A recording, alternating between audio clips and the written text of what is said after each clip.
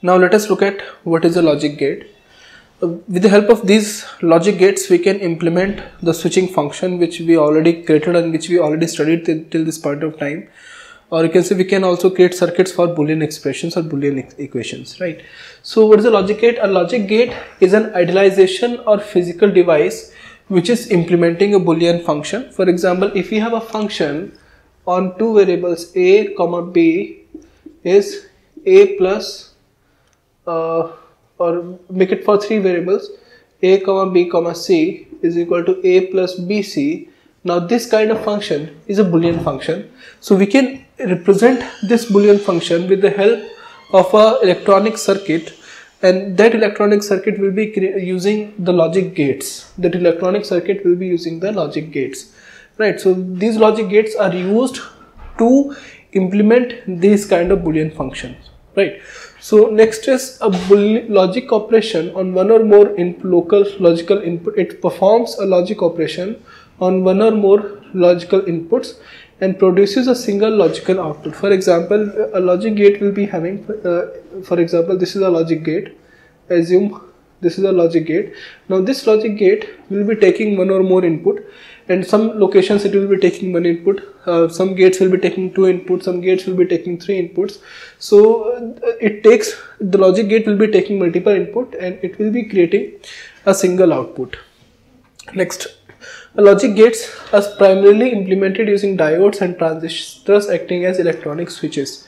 So these diodes and transistors, they are not in syllabus for GATE computer science, but for electronics and communication students, they must be studying diodes and transistors. But just for us, just remember that logic gates are implemented using diodes and transistors, which acts as electronic switches, right?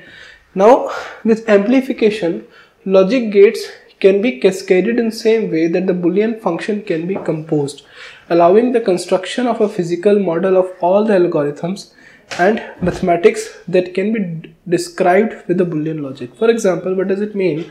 If, for example, you have a Boolean function of 3 or 4 variables, assume the function is a comma b comma c comma d, and the function is a complement bc plus a b complement c plus c d.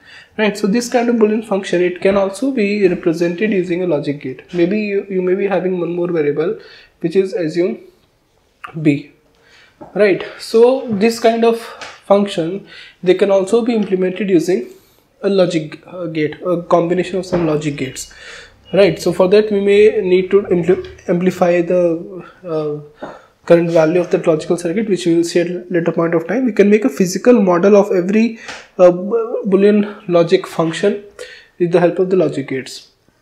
Now these logical circuit includes devices such as multiplexer.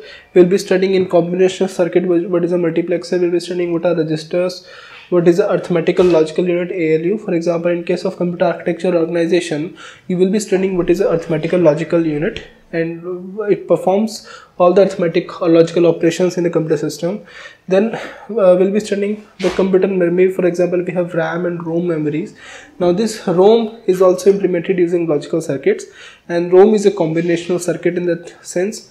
Most of the microprocessor, you can say all the microprocessors, are implemented using logical circuits, and these circuits, for some of the most complex circuits, they may include hundreds or millions of logic gates. So the number of logic gates a circuit is containing, that will specify that whether it is a large scale integration, very large scale integration, medium scale integration, or small scale integration. So that depends on what are the number of logic gates you must be using in that given implementation. So a logical gate can also be used to store that data in the form of latch. So when we are going to study the sequential circuit, then we are going to study latch. We are going to study what is a SR flip-flop, what is a JK flip-flop, what is a D flip-flop and K flip-flop, and so D flip-flop and other types of flip-flops. So when we are going to study those flip-flops, in those flip-flops, the basic unit which is going to remember one bit of information, that will be called as latch. So these logical gates can be used to remember some information in the form of latches. And for example, you have memories like you have registers, you have cache memory, you have main memory. So we can implement these data storage devices using latches. So so these logic gates generally receives voltages input and produces voltages as output. For example, here we are going to give some kind of voltage as input, some kind of voltage input, and in return it is going to produce a voltage as output.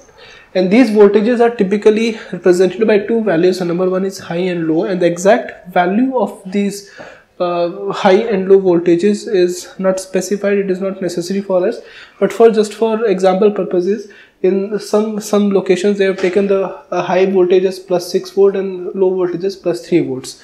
So whenever we are going to give these kind of voltages to the logical circuit, then logical circuits are going to produce some kind of output, and those outputs will be depending on this high and low voltage. Either it is going to produce a high voltage as output, or it can produce a low voltage as output. Next, if we associate a value 1 with high voltage and a value 0 with low voltage, then it is called as a positive logic system. And if we associate a value 0 with high voltage and a value 1 with low voltage, then it is called as negative logic system. What do I mean to say is, assume we have two variables a and b, and this is the operation between a and b. So what this operation is performing, if a and b both are low, then output is low. If a and b is low and high, then output is low.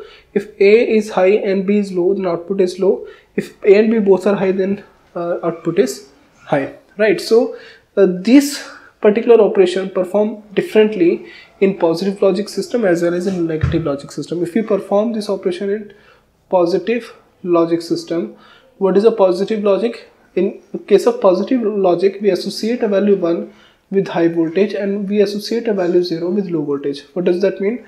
If this is A, this is B, and this is A operation with B, A operation with B. So if for low voltage, if we associate a value 0, so it will be 0 0 0 0 1 0 0 1 0 1 0 0 and 1 1 1. So this given circuit is acting as AND gate.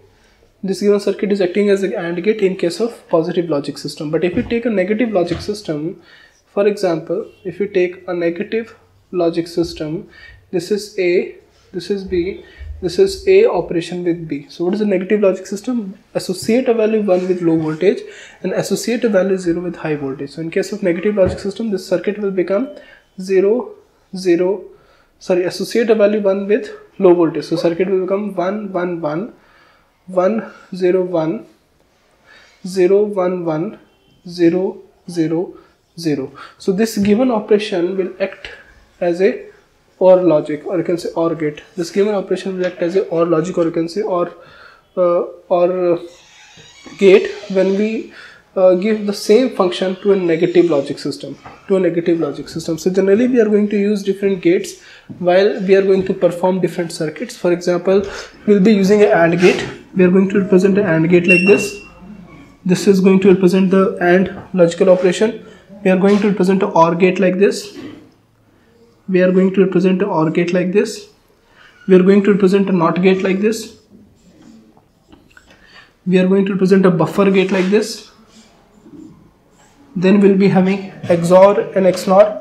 So this will be an XOR gate. This will be an XNOR gate. I'm sure most of you have already studied these gates. And then we'll be having NAND gate. This will be an AND gate. And then this will be an OR gate. I think you have already studied these gates. So I just take a very simple example and then I will draw these gates. Okay. So these are the basic gates which we use, and these are 2 input gates. In some locations they may also give you 3 input gate or 4 input gate or n input gates. So these are 2 input gates. This is AND representing AND gate, this is OR gate, this is NOT gate, this is buffer gate, this is XOR gate, this is XNOR gate, this is NAND gate, and this is NOR gate. So we are going to study these kinds of gates. Fine.